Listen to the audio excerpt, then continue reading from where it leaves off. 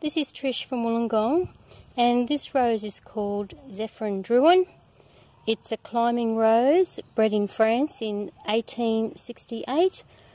It's a repeat flowering bourbon rose, very highly fragrant, and today I'm going to give it a prune to encourage it to reflower in 6 to 7 weeks' time.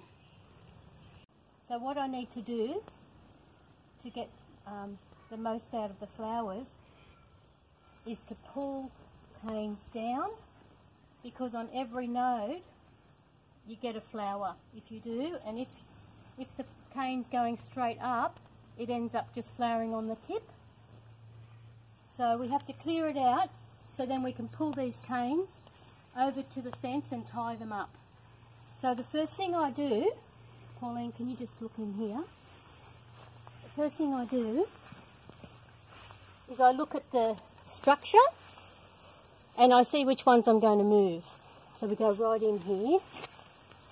So this rose is only 3 years old, so it's going to be easy to prune, but you can see this one's going nowhere and it's coming outwards, and that one's really nothing, so I'm going to take those off, and I'm going to take this one off. So anything coming forward I'm taking off, anything that I can't really pull up against the fence. So I'm going to remove those at ground level.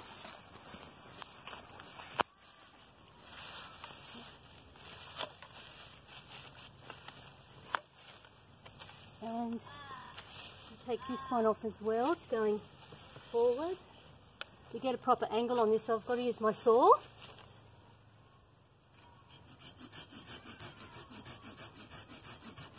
And you do that right up against the branch? No. You've got to leave a bit of a stump, right? Because you don't want to cut into the stem of the plant. Okay, thanks. Yeah. So take that down, take that out because I cleaned that one out. And see, this one's coming forward, and I can't pull that either. I'm going to saw that as well. So I'm doing it perpendicular to the way the branch is going, and I'm not cutting into the stem. I'm cutting about 6 mil away, and I'm not ruining that part of the plant. So that was quite a big piece, but that was all going forward that I couldn't pull. You see this one's going forward. I'll take that one off.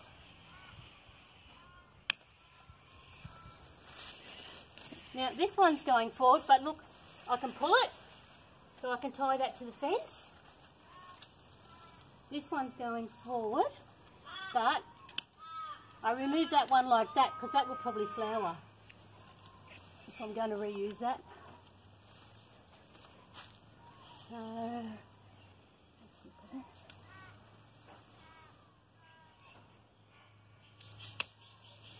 it. And that one was coming forward. So that was pretty easy. I moved everything that was going forward. And see these ones here? These fresh ones? Mm-hmm. I leave them on and I don't touch them. Okay. Because they'll toughen up. They'll probably break if I try and push them back. They'll break here. There. Okay, so then what we do is we work out whether we've chosen all the branching. And yes, I think I have. I think I'm going to keep all this. So what I'm going to do now is prune each main cane and then prune the laterals of the main cane. So I'll start here down the bottom. So, right. So we've got to prune them all along, because anything that's growing along will get a flower. And all to a node. And it doesn't matter which way it's facing. Yep. Just above a node. Yep, so come in here, Pauline, I'll show you where I'm cutting it. So I'll move that leaf so you can see. So is it close up there? So you don't want to cut too close to the node like there. You just want to go a little bit further away, like 6 mil away, because you don't want to damage the bud and the area around the node. So that's exactly how you've got to prune it. Yeah. And it doesn't have to be a slant or anything. It's got to be a straight cut because you want to make the smallest wound you can. Any longer it'll die back, will it? Well, any longer it will die back, but even worse than that, cutting into the bud is worse than that, because at least dieback will stop there. Yeah, it'll stop there. It'll still shoot. So if it's a healthy, rose, it'll recover from that little bit of dieback. So yeah, you continue doing that all the way along each, and then I'll start on the rest of the canes. Then I'll tie them to the fence like that, and I'll come back to you. Okay, so this is another cane. So I'm going to do the same. So 1 or 2 buds from there. Just prune that one off. And that one's a bit old. So what I'm doing here, see this here? I'm going to take it off so Pauline can get a close-up. See, I don't want to cut into there because you're cutting into the stem of the plant. So you want to cut there. So you'll notice that this has died back a little, and that's actually naturally where it dies back to. The plant has protected itself, but see how it's protected itself to that node? Yep. It's left the little node on. See, this one here is off colour. I'm going to take that off as well, but just above that scarring. So I've left the scarring on, and I haven't cut into the main stem or the sap flow of the plant. This is a repeat flowering rose. So with rambling type roses, you prune them once a year after flowering, and with repeat, they have a flush, then you prune them like this, then they'll have another flush, and you prune them like this again. So you do about 3 or 4 times a year. It usually takes 42 days after pruning, and it will flower again. So that's why I'm doing this one. So Pauline, if you want to follow me around, because this rose, it grows through the fence. So I just thought, if it was being strangled by the fence, if these were getting strangled, I would take it off from the other side. But because it's not, I'm going to actually train that one that way.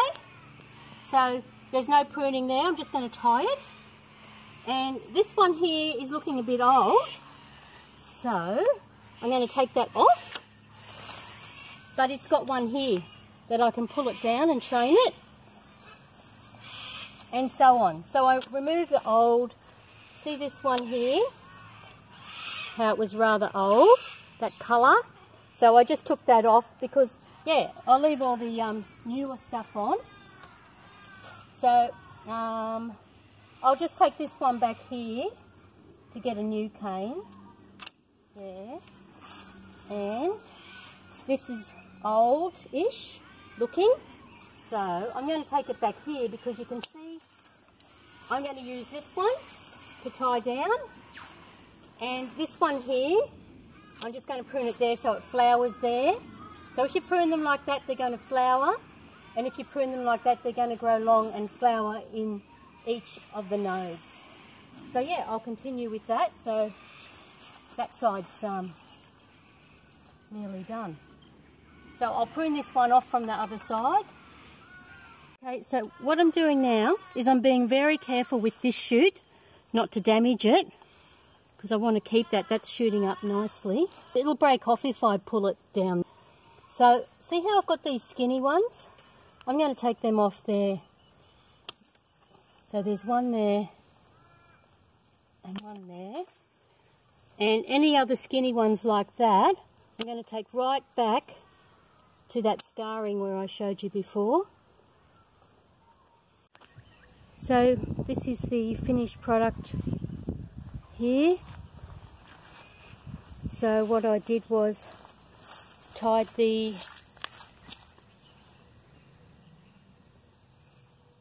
canes down, the horizontal canes.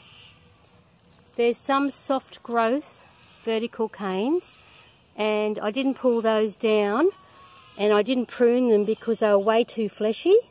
So they'll be dealt with next time. But what they'll do now is they'll actually get a flower on the top, and then when they're older and we can pull them down, they will get a flower where each node is, or we will cut them down here and they will flower down here with this cane. So I need to fertilise, make sure it's well watered and mulched and weeded. So to recap, I pruned out the canes that were going forward from the plant, and then the ones that I couldn't pull to the side. The ones I could pull to the side, I tied to the fence, and it's okay if they overlap. The soft growth I left on till it matures and I'm able to pull it, because if you pull it now, it'll break. The other thing you can do is cut it down to a couple of nodes, but that's way too soft to cut. Not hardened off enough. And any canes that are going upright, they'll get a flower on the top, the terminal part of the plant. Any canes that are pulled to the side will get flowers all along that cane. So, and any canes that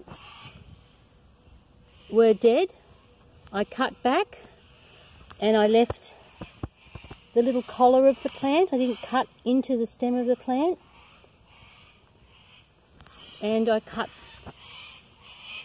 the little vertical shoots, 2 or 3 from the base, and these are the ones, they'll flower everywhere along here. They'll get new shoots in the cane, and anywhere that's horizontal,